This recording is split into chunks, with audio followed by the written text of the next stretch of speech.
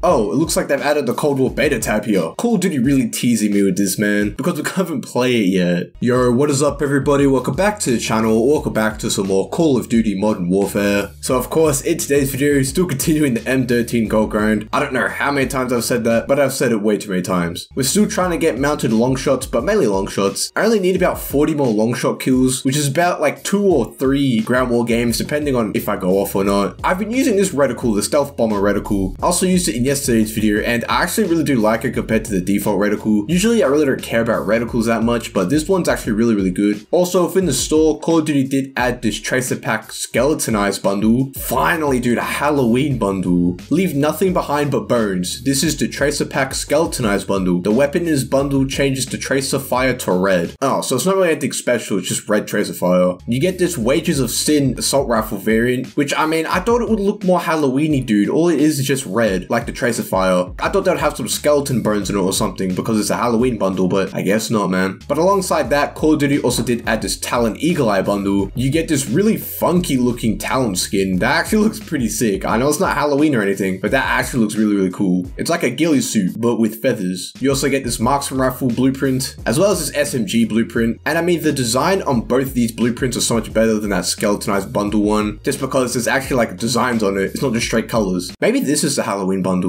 But anyways, guys, before I get into it, if you guys could please give this video a big thumbs up, comment down below, and subscribe to the channel to show support. I appreciate all of it. Support on the last few videos lately have just been insane. Thank you guys so much for that. I really do appreciate it. Make sure you guys subscribe and turn on the bell notifications for some more Call of Duty content like this. But anyways, guys, let's hop right into it. Dude, how many times do I get this Verdansk Riverside map? Like, this is one of the worst ground war maps, and of course I get it almost every single time. It's not as bad as one of the other maps though, because one of the other maps is literally a straight line. So with Call of Duty, they did actually release a screenshot from Cold War and actually showcases a new map. Honestly, there's really nothing to see in the screenshot since it's just a screenshot, but hopefully the map in that screenshot is actually one of the maps you can play from the beta. And also from the beta, if you do reach like a certain level, I think it's level 10, you do get like a weapon blueprint, or it's like a weapons crate. I don't really know. I kind of hope it's a blueprint. And also, if you do actually just play the beta, you get an operator for the mobile version of Call of Duty, so that's actually pretty cool, especially if you play Call of Duty Mobile. I'm actually really excited for the beta, guys. Like, the beta comes out in like 2 days. Like, I'm super excited. As you guys saw at the start of this video, that they've added like that little tab in the menu screen to actually get us excited for the beta. You can actually start preloading the beta right now, which is what I'm doing. So maybe that's why this lobby's like laggy and everything. But like, I'm super excited. Like, I can't wait. Like, the developers of Cold War keep tweeting out how different the beta is compared to the alpha and how much better it is. Apparently, you can see like more in-depth stats on your guns within the beta. So that's actually gonna be pretty sick. I really do hope that they've changed some of the maps around, like Miami. That's probably like the only map I really want them to change around, since in the alpha it was the worst map to play. The best map to play was Satellite. Everyone liked that map, but Miami was the worst, and Moscow was just alright. Like, you don't need to change Moscow. It was a decent map. But I also really do hope that they've added new maps like the one within that screenshot they released. Like, I don't know if that map's gonna be a good map or anything, but at least it's a new map. I mean, as I said in yesterday's video, they did actually release a beta trailer, and they did showcase a few new maps, so I really do hope that those are the maps you can play within the beta as well. Probably since they're in the beta trailer, but you never know until the actual beta comes around. I still don't know if they've added any new guns within the beta. Like, the main guns I hope they add are SMGs, just because I love SMGs. You guys know that. Plus, SMGs just felt really good in the alpha. So if they've added more SMGs for us to use, I'll be super happy about that.